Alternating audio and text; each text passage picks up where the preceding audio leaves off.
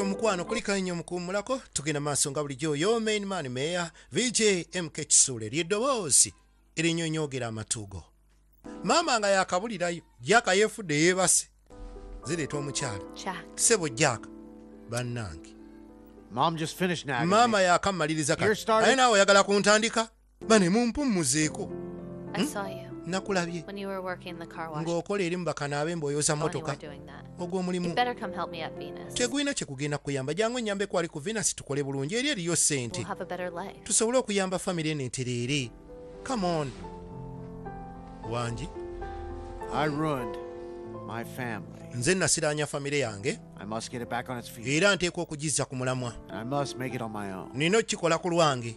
Make it on your own? Ku lulwo Washing cars? ng'oyoza mmotoka kanaabe monojja ssente zinagagawaza famire I'm not only washing cars. Sioza mmotoka zokka. Conscience. Nina n'ebirala byentereeza obwongo bwange. Be really unreal. Nsobole okwebeereramu nange kennyini siteredde neetaaga okwetereeza. Njoza emmotoka z'abantu nga nange bwe neeyoza ku bwongo ntereere. I don't know. Simanyi how the hell you got Venus back. Ngeri ki gye weddizaamu saaluuni eyo. Naye But I natiddemu guess kyeŋŋamba it won't be the right way. eyinza okuba nga enkola Take my advice. kyewakozeemu si ntuufu. Quit using those dirty tricks of yours. Nkulabula va mu bintu by'ekifere. It's really for Sean's Ndabira ddala and your own good too, you know. tekijja kukola bulungi naddala nga maama wa Sean. Working Venus. Save your bullshit. Oba toyagala kukola nange neesonyiwe biveeko amanyiira nnyini. Wawuliddeyo ankubira enduulu nti namubbye. Yabbye bo bennyini tebalina kye baategedde ate basobola kuba nduulu ku makya. Pauline. Pauline. Pinky. Here to see my brother? Ozze kulaba brother wange? Yeah. I'm learning how to cook from him. Nina omufumbira. I bought lots of stuff. Olaba bena byenguze. Nina omufumbira munnange kyekyo agenda okumu mwana ono alina jedi ring eno.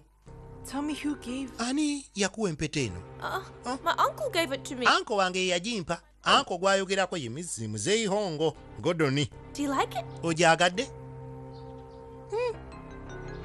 Naye Gordon Godoni bought the ring for me when he found. eyampa empete eno ng'akizudde nti ndi lubuto lwa mwana affe oli Mimi eyafa. Are you sure? Naye okakasa It really once belonged to your mom? nti eno Of course. My uncle yaŋŋamba never lies to me. anko wange tannimbangako yaŋŋamba empete eno yali ya maama wange kati n'aginnyambaza. Anko eyamuwa empeta ng'amugambe nti empete eyo yali ya maama wa Pauline yennyini. Maama wa Pauline mbuba yafa oba biki? Could Pauline Pauline be ono Mimi? yandibanga ye Mimi. Atandise okuteebereza naye talina asobola muwa ansa okuggyako muzeeyi Are you yennyini. going to the car wash? Ogenda kuwoza I'll give mmotoka you a ride. oba nkutwaleko muzeeyi? No need. Tekyetaagisa. I stink all over.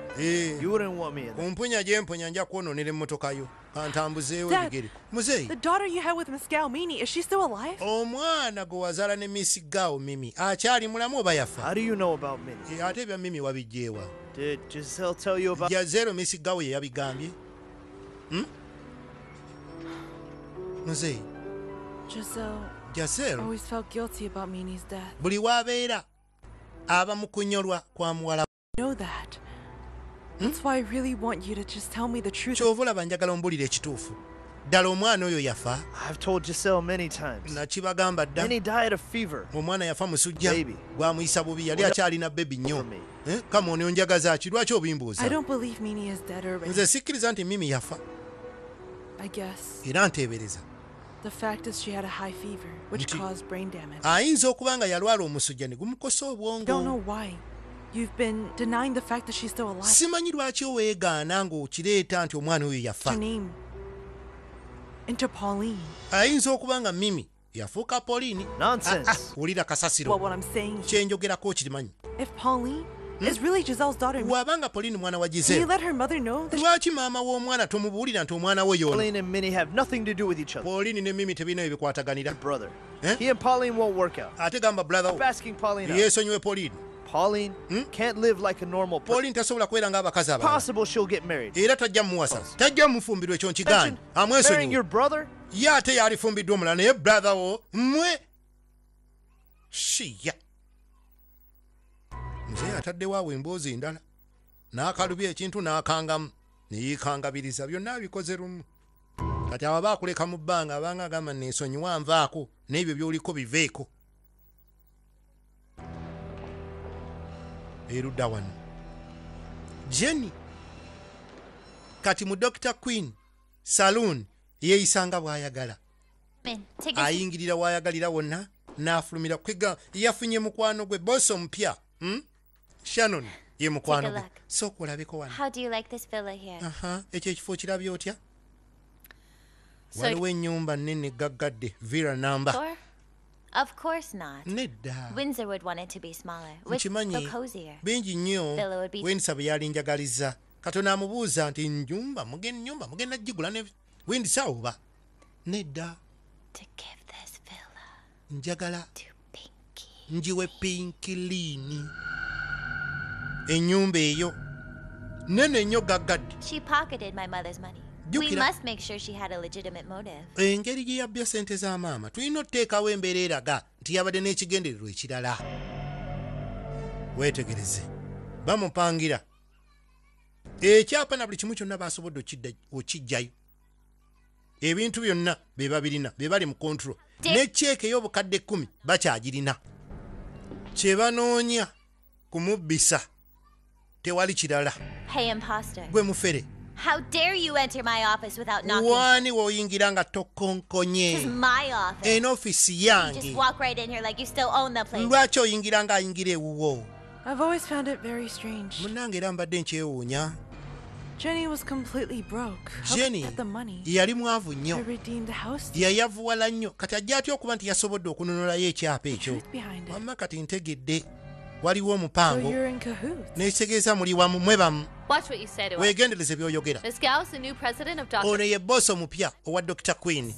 owulidde doesn't matter whether you admit it or not. si nsonga oba okkiriza oba ogaana I've asked the bank nze to nagambye look into dda where the check went. banka enoonyereze ceeke eyo yalazeewa I believe we era will know who the thief was soon. nzikiriza mu bwangu ddala tujja kuzuula omubbi yaani mmwe kale I warned you nakulabudde that Dr. Queen. nenkugamba weegendereze The truth. kati olaba omuntu atuuse okutegeera ekituufu Yes. olaba maama wo agenda okutabukira What's kakkana there to be scared of? kiki kyotya When she finds out where the check went bw'ana exactly, ategeera ceeke gye yalaze she will be completely stunned. maama ajja kwekanga ne pinki ajja kuwunga gwelindirira olabe aya ono agenda okulaba nyabo What do you want? kiki What are oyagala you looking for? onoonya ki Giselle. jazero What exactly do you want, Miss Gal? kiki omugamba nsonga kikola appointment owandiike wano n'ensonga yo That heartless daughter of hers. jjukira Your daughter lose her eyes. muwala we yakuba omwana wange atuuse n'okuziba amaaso Heartless one. Eh? I'm telling you. The Uncle police have informed us.